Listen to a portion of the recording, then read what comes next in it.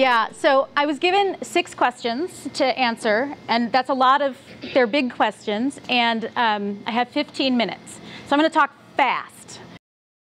So this is a little kind of summary of my path.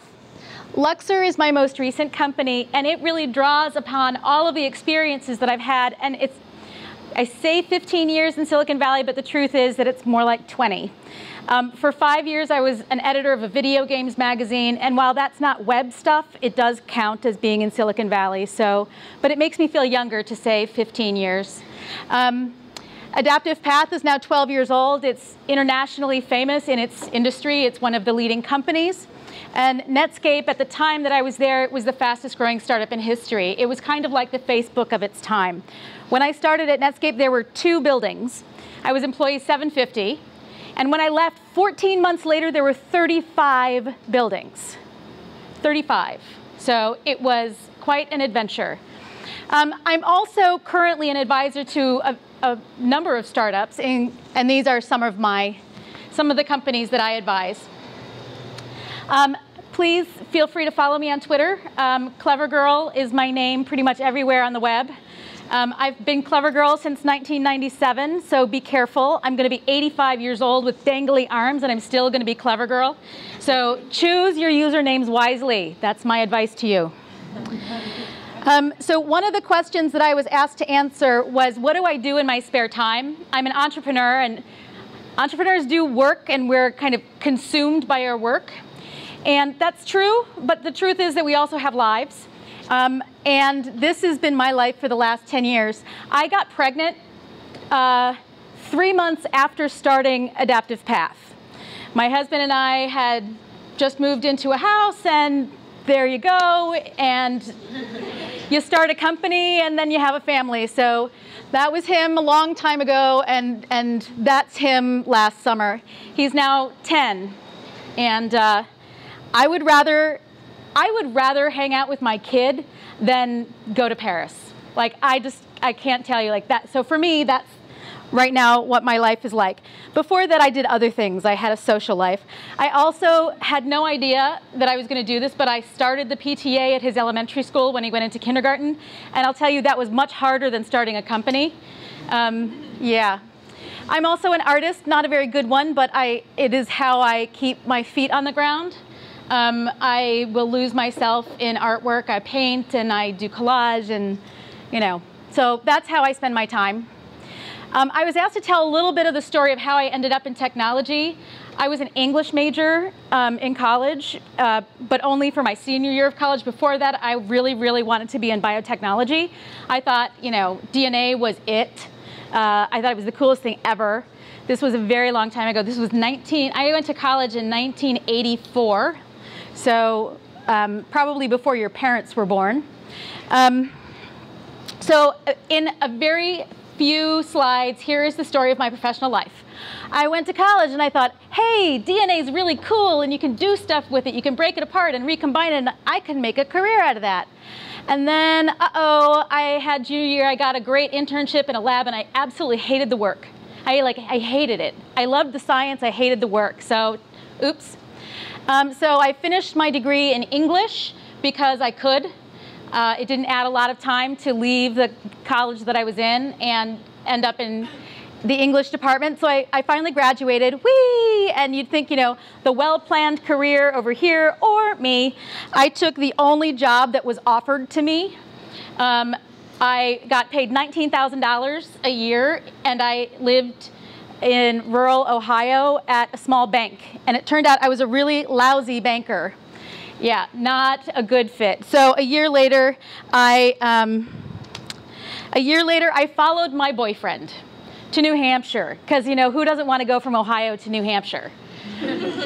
So it turned out that was not necessarily a bad idea, because I got really, really lucky. And you want to know how I got lucky? My fiance's coworker was fired for sexual harassment, and I took his job.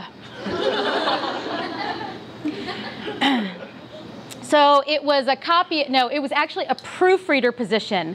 Like, I actually had to proofread computer code because it was a computer hobby magazine, because that's all you can get in New Hampshire. So I had to proofread the code that was going into the magazine that then some hobbyist would then type into their computer and run a program. It was mind-numbing work. I was actually not very good at that either, so they promoted me. But it turned out that being in publishing was a great fit. I had a fantastic career there. I got to start a new magazine. This was right about the time Wired was started, and we launched a competing magazine. And while that one didn't go, it was exciting to do something new. And that's where I can start to see the origins of my entrepreneurial zeal. But I found my passion. I found my drive completely accidentally. I want to emphasize that none of this was well planned. All of this was just being open to opportunity and saying yes. I found my way into high tech. Who knew that an English major would end up in high tech? I have no idea. Like, I would never have chosen that, but I was really, really lucky. Again, I was very lucky because I was on a list to be laid off. My magazine was dying, and I was number 30 on a list of 30 people who were going to get laid off. And so there you go. But it turned out, you'd think it was a bad thing, but it turned out to be really, really lucky, because my husband got a job offer to go to San Francisco from New Hampshire, and we said yes. So we okay, literally he got a job offer like December 2nd, and we were here with all of our possessions by Christmas Eve. So, and I had never been west of the Mississippi River, and it is a big freaking country. So I just said, you know, I don't have to live in New Hampshire. I can get in a car and go over there. We had no apartment. I didn't have a job. I just believed that I could figure it out because I'm that person. So he gets a job offer. That was luck plus plans. We were looking for opportunities in Boston and San Francisco. So there was a little bit of planning there. So I can start to feel like I'm taking a little more control over my life. I ended up getting a job offer from a magazine here in video games. And that's how I ended up starting my career in Silicon Valley. It was awesome. I doubled my salary instantly. Like, it was a fantastic opportunity. I got to start things. It was impressive. I did really well, and about 3 years into that opportunity, my boss got promoted away, my new boss came in, and he hated me, and he gave me a terrible evaluation. Like, just pulled the rug out from under me. I thought I was doing a great job. I had all 5s on a scale of 1 to 5 every year until this guy came in, and then I was 2s. And if you ever had a 2, if you ever get a 2 on an evaluation, you're like, oh my God, I'm really awful. I should just die now. And it turned out that that is yet another negative that turned out to be a really good thing for me, because I had to figure out what to do. So I was over the Christmas holiday, I contacted some friends, some women actually, who were in my book club. And one of them was in HR, and I was like, well, what do? I got this terrible evaluation. And she's like, I don't know, what do you want your life to be? And I got really strong. And I wrote a rebuttal to my evaluation. I got myself made an assistant to the webmaster. The web was brand new then. So I turned this negative into this tremendous opportunity. I learned HTML, and I called a friend of mine who had gotten the job as editor-in-chief of the Netscape website. And I arranged for my own layoff. So I got hired at what was then the hottest startup in history. I started at Netscape in January of 1996. I already told you about the going from 2 buildings to 35 buildings. It was such a profound shift for me. I was finally working with people who wanted to reinvent the future. Now at this point, I'm 30 years old. So you guys are probably, I don't know, 15, 16, 17, I don't know, something. I was twice your age when I found myself in the situation you're in now. You're surrounded by people who are interested in changing the world by reinventing what is possible. And that's the hope of the future, right? You have in your hands the ability to reinvent the world through whatever startups you invent yourself. It took me a long time to find my way there, but I did, and I'm grateful. So again, woohoo, huge pay increase, awesome. I felt lucky, lucky, lucky. I was surrounded by brilliant people. I found my way to a new career. I shifted from magazine editing, which was fine, to the internet, and the internet was new and amazing, and I knew that I wanted to be part of it forever. So after a year in Summit Netscape, I had to figure out, do I want to stay, get a different job? You know, it was kind of time to move on. So I took a big risk. I quit my job to become an independent consultant, which is actually done really frequently now. But at the time, I only knew 2 or 3 people who had ever been an independent consultant. And so for me, it felt like jumping off a cliff. And hey, look, this is me flying, not falling. I jumped off the cliff and I found out I can actually do this really well. So I took this big risk and it paid off. And one of my clients said, hey, let's start a company together. So I was like, sure, okay. And we got sort of acquired, and it was a terrible, terrible deal. And I got burned, and I called my attorney, but then I moved on, and awesome. The next thing I did was start Adaptive Path. So I have had this series of like crazy difficulties and shifts in strategy and shifts in career, and yet every time a new door opened. You know, they say, you know, close a door, a window opens. Well, it really was more like, you know, I'd close a window and, you know, some big, huge, grand door would open and invite me in and give me a tiara, right? So what I want to share with you, if there's one point, it's to follow your gut about who you are as a person and what makes you thrilled to be doing it. What gets your brain fired up, and pursue that. And that's how I ended up in technology. And this is what I believe in. What's most important is that you be yourself. I think that you should work at the edge of your ability. Really push yourself, and that's what you're here doing tonight. And I think that's fantastic. I love the work. I live in this world, not because I'm making big fat bank, because I'll tell you, entrepreneurship is not the easy path to get rich. If you want an easy path to get rich, go work on Wall Street. This is an easy path to work really hard and make some money occasionally. So this is who I am. I really like it. And I hope that that gives you some framework for imagining what a future could be like for yourself. So that's the answer to some of my questions. So first, what's my personal story in starting LUXr? 2 of my investor friends asked me on the same day to make a design program for their startups. I went, okay, I can do that. I'm not doing anything else interesting right now.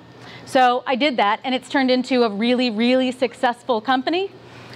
We launched a new product a few weeks ago, and I've already sold $10,000 worth of units, which I had no idea would happen. So, like, it turns out, after 18 months, we're an overnight success. What do I like to do outside of work? I hang out with my kid. I start the PTA, which blows my mind still. What was my path to career in technology? You've just seen. Why do I think it is great to be a woman entrepreneur in the tech industry? Well, here's the thing. I think it's great to be an entrepreneur in the tech industry. The fact that you're a woman is incidental to that. It might sometimes feel uncomfortable to be the only girl in the room, but you know what? That really doesn't matter because you are up to the challenge, right? So I think being a woman in technology is exciting and fulfilling, and it allows you to kind of live out your values and make the world what you want it to be.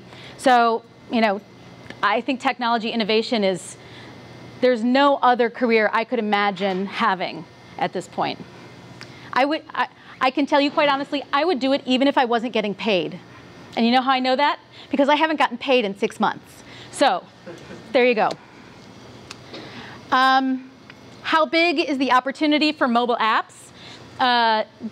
Well, as big as the universe. Like, there is no limit, I think. It is burgeoning. It will continue to be huge. Mobile is, you know, like desktop computing is, you know, fine, all well and good. Billions of dollars will be made in companies doing desktop computing, but mobile is new. It's still evolving rapidly. We have no idea where it's going to end up, so it's a limitless opportunity space right now. So that's my answer to that. And finally, number 6, I have 1 minute left. How do you know that you have a product that your users will buy? Oh my God, this is such a good question. This is the good question for any early entrepreneur. And the answer lies in a method called customer development. And I don't know if this is something you go over, but you will go over. So you will learn the answer to that question. What customer development says is that you get to know the people you're making your application for. You find out what their life is like, what their needs are, what their goals are, and you begin to imagine how your product vision can help them to have that set of goals and needs met. So your value proposition, it's one of the things that you put in a pitch deck, your value proposition.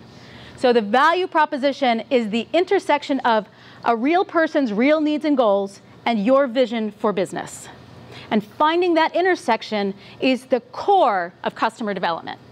So that's a lot of jargon, but basically what you need to do is understand a person who you want to make a product for by interviewing them with open-ended questions. You learn about them, and then you imagine the kind of thing that would help them solve whatever that problem is or take advantage of whatever opportunity is in front of them. So product market fit and pivots and all of that is just a bunch of startup jargon. What it just really means is understand people, make something they need and want, and then they will love to buy it. So I think I did it perfectly in time. Good? Thank you. So why don't we take some questions for Janice? Any questions? Yes. What is LUXr? Oh, that's a great question. I forgot to answer that one because it wasn't on my list of 6 questions.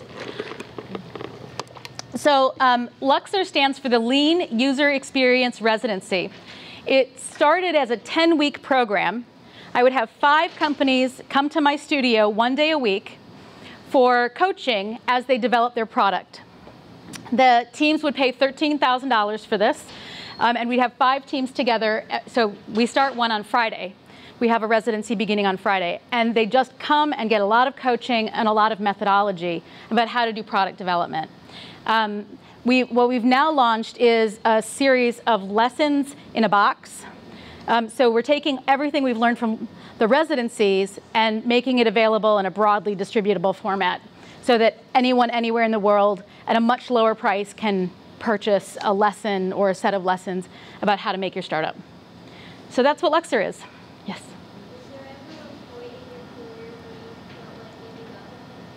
Was there ever a point in my career when I felt like giving up? I can't tell you how many days I felt like giving up. You know, yeah, it's a very, very hard thing that we're doing. Every honest entrepreneur will someday feel like, how do I keep going? Nothing I'm doing is working. I